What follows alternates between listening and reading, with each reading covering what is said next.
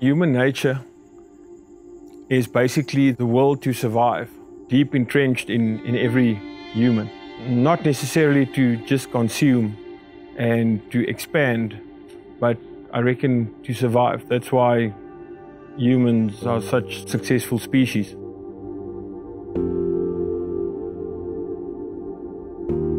Currently, there's about 1,200 national parks in Africa. There will probably be less than 100 national parks in Africa in 20 years from now. That's how quickly the decline is going to be.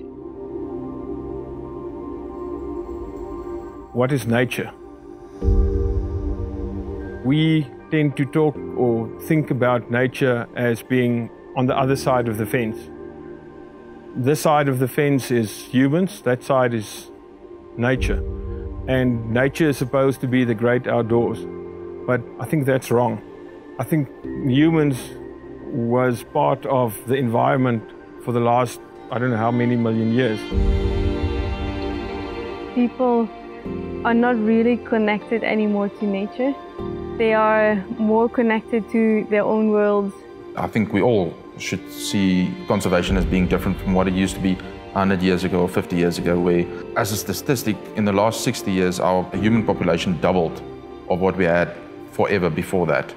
We increased in our occupation of the earth, and our conservation can't be simply leaving animals out in their own environment and let them be, because that environment is growing smaller and smaller because of our human encroachment into their natural habitat.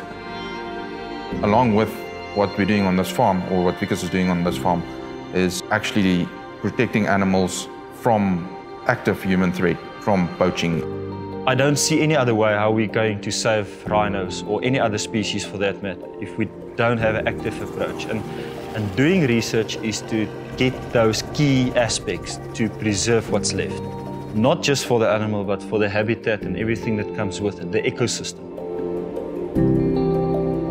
I think if we lose the fight in saving the species that are endangered, or the rhinos, I think it's a loss for humans, especially your grandchildren won't be able to know or see a rhino. But also, in general, the rhinos, they have a big impact on other species as well. So if you take out the rhinos, everything will be affected as a result.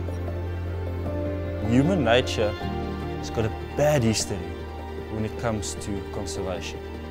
Being a conservationist, having an endless curiosity to try and understand and preserve and conserve what's left. The reality is, we've probably lost the battle already.